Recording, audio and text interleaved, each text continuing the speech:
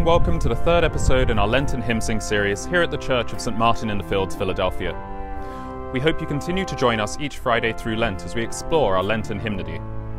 We wish to encourage you to share these videos with your friends and family and to engage with us through the comments section and social media.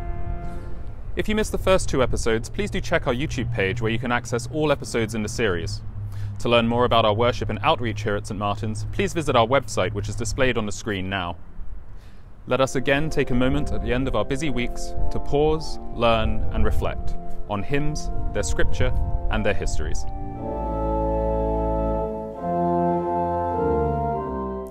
Author of this hymn and of over 150 texts, of which many are for children, Claudia Frances Hymnal also translated many hymns to English from their original Latin.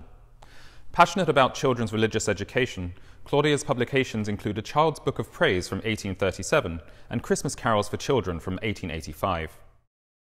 The original form of this hymn's melody was published in the Whole Book of Psalms in John Day's Psalter of 1562 in London in the UK. Though the original composer remains unknown, the harmony we sing today from the Hymnal 1982 is by the 19th century musician Richard Redhead. Redhead was chorister at Magdalen College, Oxford, and would later become organist at Margaret Chapel, London, now known as All Saints Margaret Street, where he was an excellent trainer of boys' choirs. Committed to the Oxford movement, which favoured Roman elements being introduced to the Anglican worship, Redhead is co-author with the then rector of All Saints Margaret Street of the Anglican Plainsong Psalter, published in 1843. In 1864, he began working as organist at St. Mary Magdalene in London, where he served for 30 years.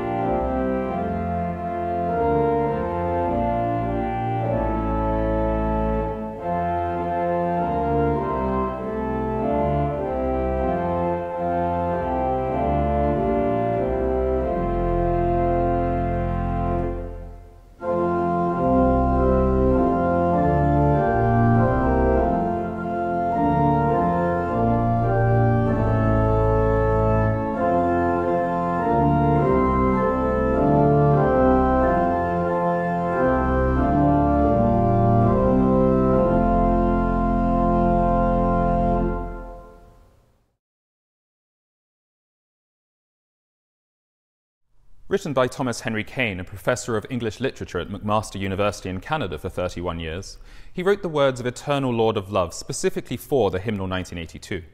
The words of this hymn have appeared in numerous hymnals since, including within other denominations of the Christian Church. Kane was a regular church organist from childhood until 1967, when he became immersed in choral music. He sang at St. James's Anglican Church in Ontario under the direction of Richard Burney Smith, in whose Te Deum singers he sang until ill health forced him to quit singing. In 1976, Kane joined St. John's Anglican Church in Ancaster, where he sang for over 2 decades and was central to the redesign of the organ in 1988. The melody for this hymn, composed by 16th century musician Louis Bourgeois and named the Old 124th, was first published in the 1551 edition of the Geneva Psalter. Bourgeois served as a cantor and master of the choristers at Saint-Pierre and Saint-Gervais in Geneva. A well-known melody which also appears in many North American hymnals, the harmonization which appears in the Hymnal 1982 is by Canon Charles Winfred Douglas, an American priest, musician, linguist, and poet, who among other achievements was instrumental in bringing plain song back into general use in the 19th century.